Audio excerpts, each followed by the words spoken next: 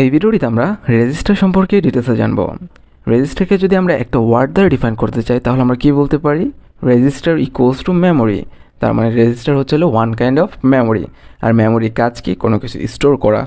So এখন আমরা এটা ডেফিনেশনটা যদি পড়ি, register R A type of computer memory use to quickly accept, store and transfer data and instruction that are being used immediately by the CPU. আমরা জানি যে কম্পিউটারের কয়েকটা মেইন কম্পোনেন্ট রয়েছে, সেগুলো হচ্ছিল ইনপুট ডিভাইস, মেমোরি, সিপিইউ আর একটা হচ্ছিল আউটপুট ডিভাইস। এই চারটা কম্পোনেন্টের মধ্যে সবচেয়ে ইম্পর্ট্যান্ট কম্পোনেন্ট হচ্ছিল সিপিইউ। এর কারণ হচ্ছিল সিপিইউ মেনলি সব ধরনের লজিক্যাল কাজ পারফর্ম করে থাকে। অর্থাৎ আপনি যদি কোনো টাস্ক কম্পিউটারকে পারফর্ম করতে বলেন, সেই টাস্কটা অ্যাকচুয়ালি সিপিইউ পারফর্ম করে এবং আপনাকে আউটপুট শো করে। তার মানে সিপিইউকেই মেনলি সব ধরনের লজিক্যাল কাজ পারফর্ম করতে হয়। সো এই সিপিইউ অর্থাৎ কম্পিউটার খুব ফাস্ট কিন্তু কাজ করে থাকে, আর এই ফাস্ট কাজ করার জন্য তার দরকার মেমোরি, খুব ফাস্ট মেমোরি দরকার। এই কারণে সিপিইউর মধ্যে আমরা রেজিস্টার মেমোরি ইউজ করে থাকি। যেহেতু এটা সিপিইউর মধ্যে ইউজ করা হয়ে থাকে, এই কারণে এটাকে বলা হয় প্রসেসর রেজিস্টার। ওকে, যদি আপনি সিপিইউর মধ্যে রেজিস্টার ইউজ না করেন, শুধু আপনার মেইন মেমোরির উপরই ডিপেন্ড করে থাকেন অর্থাৎ র্যামের উপর, সেই ক্ষেত্রে আর কী হবে? সেই ক্ষেত্রে যেহেতু রেজিস্টার এখানে নাই, বারবার সিপিইউকে কী করতে হবে? মেমোরিতে আসতে হবে, মেমোরি থেকে ডেটা নিয়ে যেতে হবে, নিয়ে যেয়ে আবার প্রসেসিং করে মেমোরিতে রাখতে হবে অথবা আউটপুট ডিভাইসে রাখতে হবে।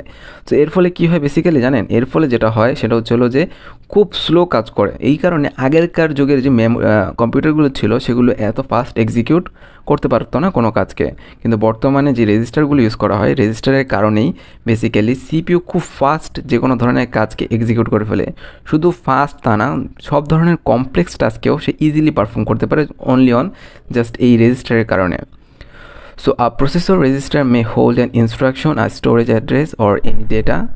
সো রেজিস্টার কী কী ধরনের টাস্ক পারফর্ম করে আমরা তো দেখলাম। সে ডেটা অ্যাকসেপ্ট করে, ডেটা স্টোর করতে পারে, ডেটাকে ট্রান্সফার করতে পারে এবং ইনস্ট্রাকশন যেটা আমরা তাকে দেই সেটাও সে নিজের মধ্যে রাখতে পারে। তো আমরা যদি একটা রেজিস্টারের পারফেক্ট ডেফিনেশন দেখি কম্পিউটার আর্কিটেকচারের পার্সপেক্টিভ থেকে, সেটা কী হতে পারে? অ্যাকচুয়ালি রেজিস্টার কী দ্বারা ক্রিয়েট করা হয়? রেজিস্টার ক্রিয়েট করা হয় মাল্টিপল ফ্লিপ ফ্লপ দ্বারা।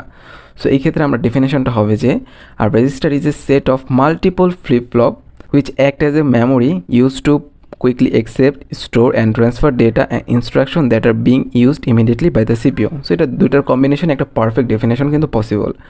সো এখন এই ফ্লিপ ফ্লপটা কী সেটা নিয়ে আমি এখন ডিটেলসে যাবো না, কারণ আমি ফ্লিপ ফ্লপ নিয়ে অলরেডি একটা ভিডিও বানিয়ে রেখেছি, সেটা লিঙ্ক ডিসক্রিপশন বক্সে দিয়ে দিব। আপনি যদি রেজিস্টার সম্পর্কে আরও ডিটেলসে জানতে চান সেই ভিডিওটি দেখতে পারেন। সো এখানে বলা আছে যে কি রেজিস্টারকে মাল্টিপল ফ্লিপ ফ্লপ দ্বারা ক্রিয়েট করা হয় এবং এই ফ্লিপ ফ্লপটা কী করতে পারে জানেন? এই ফ্লিপ ফ্লপটা মাত্র একটা বিট নিজের মধ্যে অ্যাটাচ করে রাখতে পারে। অর্থাৎ সে একটা কন্টেনার, এই কন্টেনারের মধ্যে আপনি জাস্ট একটা বিট রাখতে পারবেন, অর্থাৎ 0 অথবা 1। অর্থাৎ কম্পিউটারকে যে ইনপুটগুলো আমরা দিই বা ইনস্ট্রাকশনগুলো আমরা দিই সেগুলো তো মেশিন ল্যাঙ্গুয়েজে কনভার্ট হয় 0 আর 1-এ। তো এগুলিকেই তো অ্যাকচুয়ালি স্টোর করতে হবে, তাই না? বা এগুলি নিয়ে কাজ করতে হবে। তো এগুলি যখন রেজিস্টারে রাখতে হয় তখন এই ফ্লিপ ফ্লপের মধ্যে রাখা হয় এবং এই ফ্লিপ ফ্লপ জাস্ট একটা বিট রাখতে পারে, 0 অথবা 1। যেমন একটা এক্সাম্পল দেখলে বুঝতে পারবেন যে আমরা যদি বলি 4 বিট রেজিস্টার। 4 বিট রেজিস্টার মানে কি জানেন? 4 বিট রেজিস্টার মানে এখানে 4টা ফ্লিপ ফ্লপ আছে, তার মানে 4টা বিট আপনি রাখতে পারবেন। আর যেহেতু একটা ফ্লিপ ফ্লপ মাত্র একটা বিট রাখতে পারে, সুতরাং 4টা বিট রাখতে গেলে আপনার 4টা ফ্লিপ ফ্লপ দরকার হবে। সো এখানে 0, এখানে 1, 0, 1 এভাবে রাখতে পারেন। এবং এই যে ফ্লিপ ফ্লপগুলো থাকে সেগুলি কী করতে পারে? সেগুলো বিভিন্ন ধরনের ডেটা প্রিপ্রসেসিং টাস্ক পারফর্ম করে থাকে, যেগুলো আমরা একটু আগে দেখলাম। এবং এগুলো কী দ্বারা গঠিত? এগুলো হচ্ছিল বিভিন্ন কম্বিনেশনাল গেট দ্বারা ক্রিয়েট করা হয়ে থাকে। সো আমরা বুঝতে পারলাম যে রেজিস্টার বেসিক্যালি কি? রেজিস্টার হচ্ছে বেসিক্যালি মেমোরি, যে মেমোরিটা বেসিক্যালি মাল্টিপল ফ্লিপ ফ্লপ দ্বারা ক্রিয়েট করা হয় এবং প্রত্যেকটা flip flop just 1 bit data store করে রাখতে পারে। যেহেতু এখানে 4টা ফ্লিপ ফ্লপ আছে, তার মানে 4 বিট ডেটা সে রাখতে পারবে। তার কারণে এই রেজিস্টারটার নাম হচ্ছিল 4 বিট রেজিস্টার।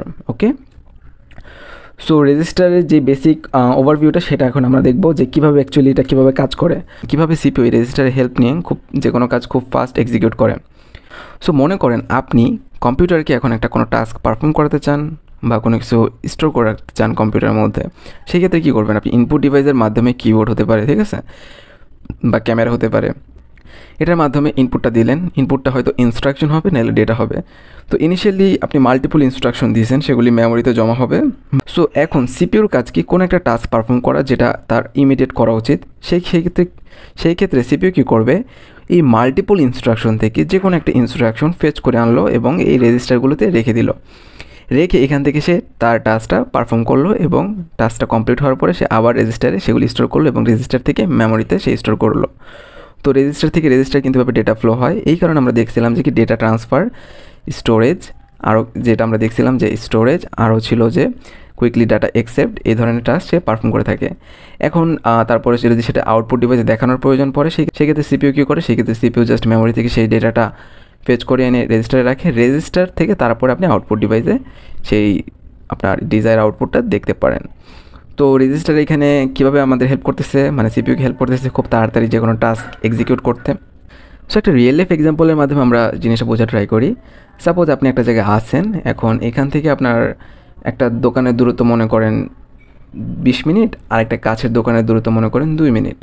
ওকে, সো আপনাকে একটা বাচ্চার জন্য চিপস আনতে হবে। তো আপনি কোন জায়গা থেকে চিপসটা আনবেন? আপনি কি ওই 20 মিনিট দূরত্বের রোডটা থেকে চিপসটা আনবেন, নাকি জাস্ট সামনে যে দোকানটা আছে 2 মিনিট দূরত্বে সেটা থেকে চিপসটা আনবেন? কোথা থেকে আনলে আপনার জাস্ট কাজটা তাড়াতাড়ি হবে?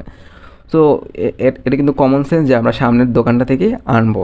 সো জিনিসটা এইভাবে, যদি সিপিইউকে বারবার মেমোরিতে আসতে যেতে হয় এবং মেমোরির যে ডিস্টেন্স বা মেমোরির যে ডিস্টেন্সটা আছে সেটা কিন্তু অনেক তুলনামূলক দূরে এবং মেমোরির সাইজটা অনেক বড় হয়, সেখান থেকে ডেটা খুঁজে আনা, সেটাকে প্রিপ্রসেস করে আবার মেমোরিতে লোকেশন খুঁজে বের করে রাখা, এটা কিন্তু খুব সময় সাপেক্ষ।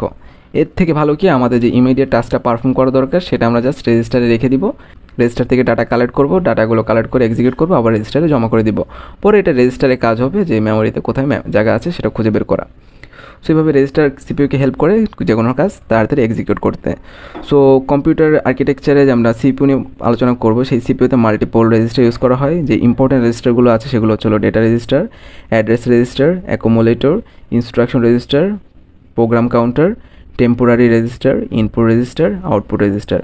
সো এগুলো সিম্বল হচ্ছে এগুলো। সো এগুলো কত বিট করে, কোনটার কাজ কী, অর্থাৎ প্রত্যেকটা ইন্ডিভিজুয়াল রেজিস্টারে একটা ইন্ডিভিজুয়াল টাস্ক পারফর্ম করে থাকে। সো এগুলো সম্পর্কে আমরা ডিটেলসে জানবো নেক্সট ভিডিওটিতে। সো নেক্সট ভিডিওটি দেখার জন্য আমার চ্যানেলটি সাবস্ক্রাইব করুন। Thank you.